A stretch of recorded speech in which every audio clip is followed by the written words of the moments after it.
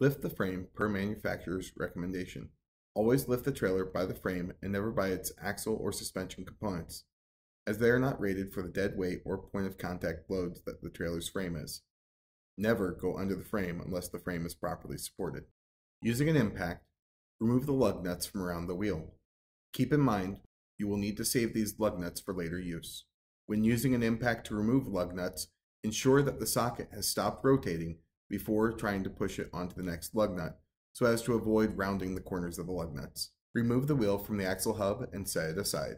Next, identify the power and ground wires leading to the axle you are going to replace. Cut the power and ground wires to prevent snagging them when removing the axle.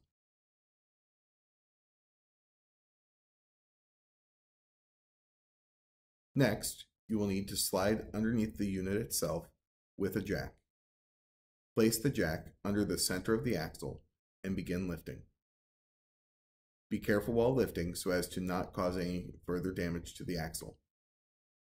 When the axle is raised up and pressure is taken off the shackles on the ends, place jack stands under the axle to support it. With the axle properly supported, remove the bolts securing your shackles to the leaf spring. Be sure to use a wrench to hold the bolt head while removing the nuts to ensure the splines do not damage your shackles. Inspect your shackles for any signs of wear or damage.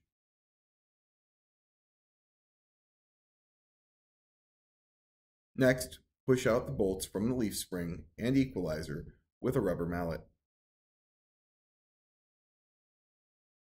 If the bolts stick inside one of the eyelets, gently tap them out with a punch, avoiding the threads when doing so.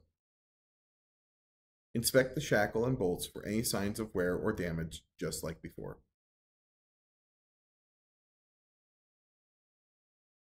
If working on a unit utilizing correct track, note the position of the cams prior to uninstallment.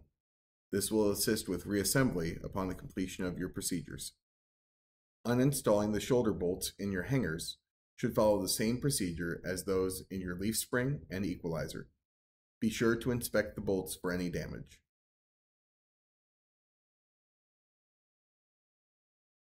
When the axle is free, go back under the unit with your floor jack for an easier removal process. Lift the jack into position in the center of the axle once again. Raise the axle up until the jack stands are freed. Slide the jack stands back out of the way and lower the axle down until it clears the unit. Then, proceed to slide the axle out from under the unit. Next, to bring in the new axle, place the jack under the center of the axle and slide it under the unit. Ensure that the axle is not dragging on the ground when doing so. Position the axle under the unit and slowly raise it into position. You may need to make slight adjustments to the axle placement in order to line it up properly. Prior to installation, ensure that the axle is facing the correct direction with the axle tag facing towards the back of the unit. Once the axle is in position, place jack stands underneath to support it. Next, adjust the axle positioning until the eyelet of the leaf spring lines up with your hanger. Then, push your bolt through. Remember, if working on a system with correct track, to place the cam in the same position it was in when you first took it off.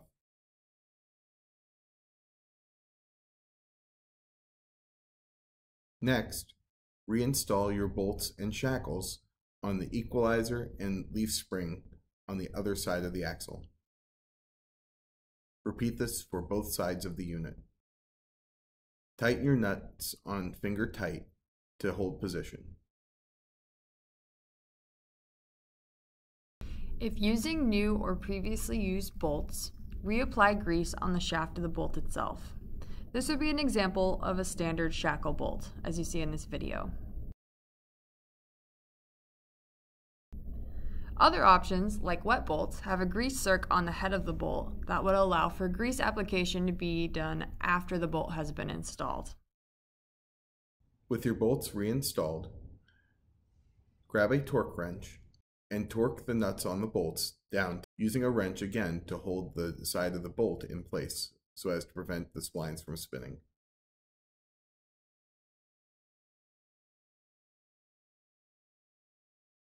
Repeat the process of torquing the bolts from your equalizer and leaf spring axle for the hanger bolt as well.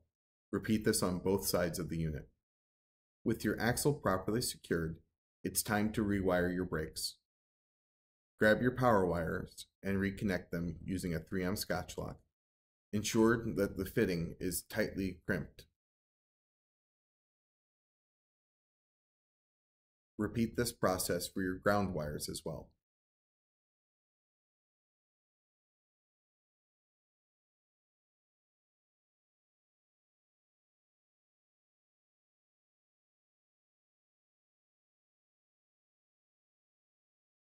Next, it's time to reinstall the tires. Roll the tires into position, lining up the holes with the studs for the lug nuts. Remount the tires onto the hub assembly. Once the wheel has been remounted, grab your lug nuts from where you stored them and replace them all by hand. Continue to hand tighten the wheel lug nuts to help prevent cross-threading when you use your impact. Next, retighten your lug nuts following a star-shaped pattern to ensure that the tire is properly mounted. Ensure that the socket on your impact is not still spinning when trying to reinsert on the lug nuts, as this could round off the corners of the lug nuts. Next, you will once again want to lift the chassis up off the jack stands. Once the jack stands are free, remove them and lower the frame back down. With the tires back on the ground, grab a torque wrench and tighten each lug nut down to the recommended torque specs found in the service manual. Tighten your lug nuts in the same star pattern you used to tighten them down with your impact.